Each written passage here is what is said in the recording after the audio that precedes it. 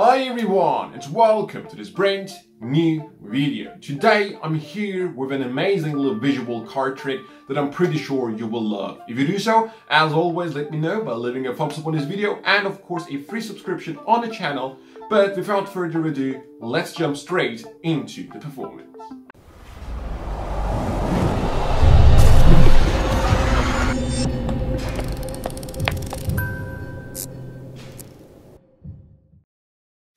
So guys, for this effect, I'll need you to touch any card you wish. Any card will do.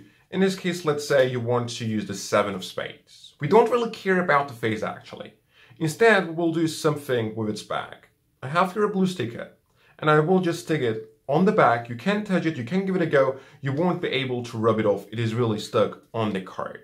Unless I use some magic to slide it to the other corner. That of course does work, and of course you can still give it a go, try to rub it off, it will be stuck on there. We can do something else and make it disappear completely, and of course it is not hidden anywhere.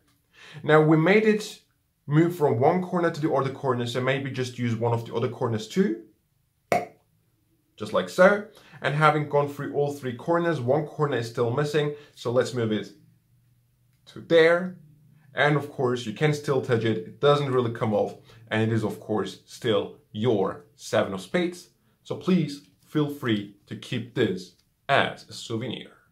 So guys, let me teach you how you can do this effect. Now for this effect, you just need a pack of cards and some stickers. Okay, you can find them anywhere. These are very cheap. That's the only thing you need. Of course, instead of using those stickers, you can just draw an X on the card. This is gonna make everything even more impossible. Okay, so think about that. The only advantage of the stickers are the fact that you can remove them and reuse your cards. Now your setup is pretty simple. You will just need one card. I'm just gonna take this off as I don't need it. You will take one card and you are gonna pre-stick a sticker on it. Okay, and you are gonna stick it on the top right corner of the card. In this case, I'm using the mystery deck. So I have here like those pre-drawn circles, which works pretty great with this effect, but of course unnecessary. So you stick it on there and you just place that card with the dot on the right top corner on the bottom of the pack, and you're ready to go. You now ask a spectator to pick a card.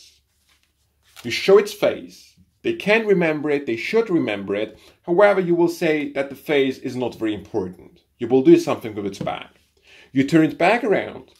You take a sticker and you stick it on the top left corner this time. Just like so. You press on it so it doesn't really slide off. You can now have the spectator touch the card. As they're touching the card, you will catch a break above your secret card on the bottom of the pack. You transfer it to a thumb break and you swing cut the top half into this hand. What will basically happen is this.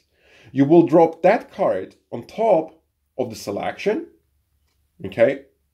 However, without flashing it, you will pretend to slide the dot to the other side.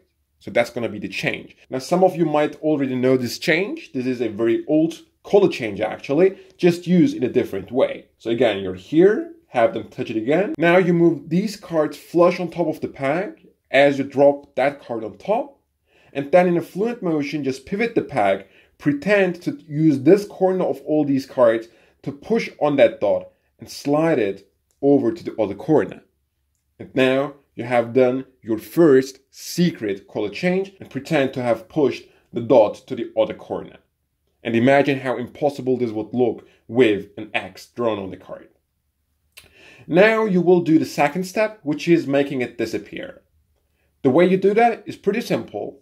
As you're showing that this dot has slid to the other side, you will rest this pack on top of the other cards and just use your thumb to riffle one card, okay? And catch another thumb break like so.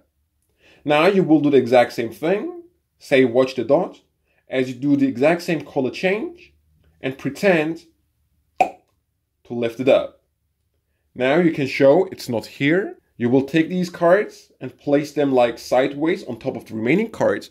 This is an important step as you will now rotate this pack. And your motivation for rotating this is to show that the dot has really gone. You show it, now you grab onto the bottom peg and just rotate it, meaning the dot is now here on the bottom left corner.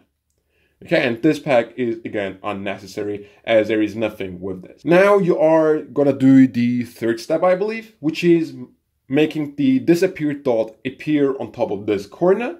And this way, instead of adding a card on top of it, you are going to remove a card, in this case the topmost card, by catching a break underneath it. So you will do almost the same thing as adding the card on it, but instead you will just add it to the top peg. Okay? And then just pretend to have placed it on top of this corner.